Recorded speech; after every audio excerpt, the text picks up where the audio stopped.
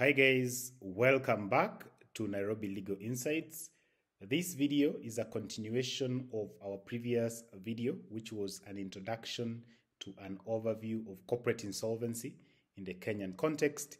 We are going to be looking at some of the technical terms that were brought out in the previous video so that you are able to understand them as we go along.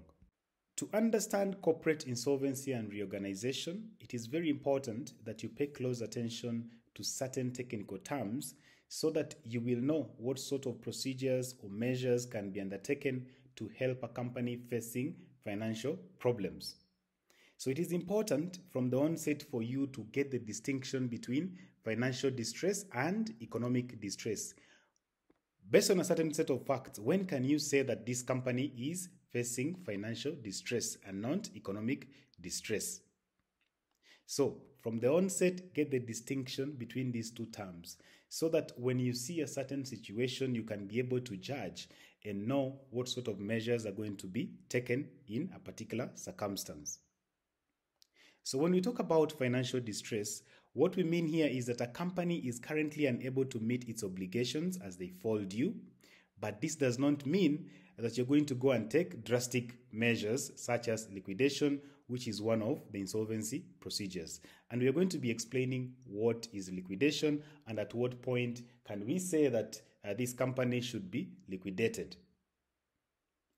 On the other side, when we talk about economic distress, what we mean here is that a company is facing fundamental issues to the extent that even if you go and inject in more capital, you still have a company that is not viable. So get this distinction because the measures and procedures and the tactics you're going to use to help that particular company are different based on these two completely different situations.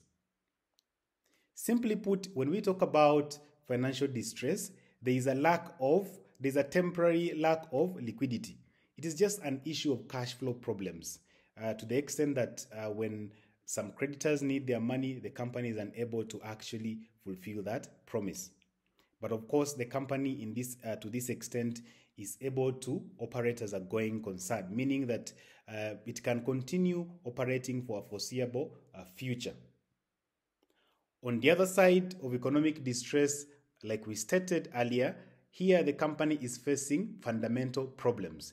So as you can see, you should be able to judge that based on these circumstances, this company is facing financial distress. And as far as insolvency law and reorganization is concerned, these are the tactics we are going to use to give the company a fresh start. If a company is facing economic distress, you're able to say, here we have fundamental issues, and the only way we can resolve these problems is by liquidating the company. And that term is going to be simplified so that you appreciate it much better.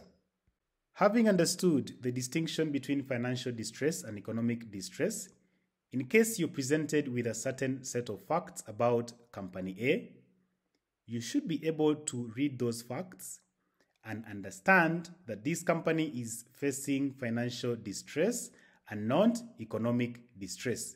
Why is this important? As far as insolvency law and reorganization is concerned, the survival strategies that you're going to use in response to financial distress and economic distress are very different. So pay close attention to these two technical terms because they inform the strategies and measures you're going to use to resolve the problems that company A could be facing. One of the key things you need to pay close attention to again is that not all companies that encounter financial distress are worth being liquidated. And we are going to be explaining what liquidation is in more videos to come. So the strategies are different. If a company is in financial distress, the strategies are different. If a company is undergoing economic distress, we also have strategies and mechanisms to help that company. In fact, one of the key things you need to note is that if a company is undergoing financial distress, in this particular circumstance, the problems are not as deep. You can basically go and reorganize that company and it will become viable and it can continue operating for the benefit of their shareholders and, of course, the creditors and other stakeholders. So please pay close attention to these two terms because they will inform the insolvency procedures or mechanisms that you can apply to help a company based on a certain set of circumstances it is in. In our next video, we are going to explain other two technical terms so that you understand them from the onset. We are going to be able to distinguish cash flow insolvency from balance sheet insolvency. Thank you so much for watching this video. Consider subscribing so that you receive notifications every single time we post a new video on insolvency law and reorganization. You can also follow us on Twitter for active engagement. And of course, the same handle applies for LinkedIn at Nairobi Legal Insights so that you can be able to share any questions that you might have. You can comment on this video so that I get to know some of the challenges you could be facing. And of course, see you next time.